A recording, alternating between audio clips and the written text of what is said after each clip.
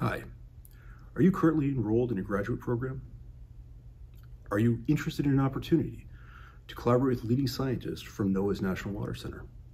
Since 2015, the National Water Center Innovators program, an associated summer institute, has brought 147 graduate students from 77 U.S. universities to work hand in glove with faculty advisors, as well as our team here at the National Water Center in Tuscaloosa, Alabama. We work together to develop innovative approaches to address water resources challenges facing the nation in the 21st century. The 7-week Summer Institute is hosted in partnership with the Consortium of Universities for the Advancement of Hydrological Sciences, Incorporated, or QUASI.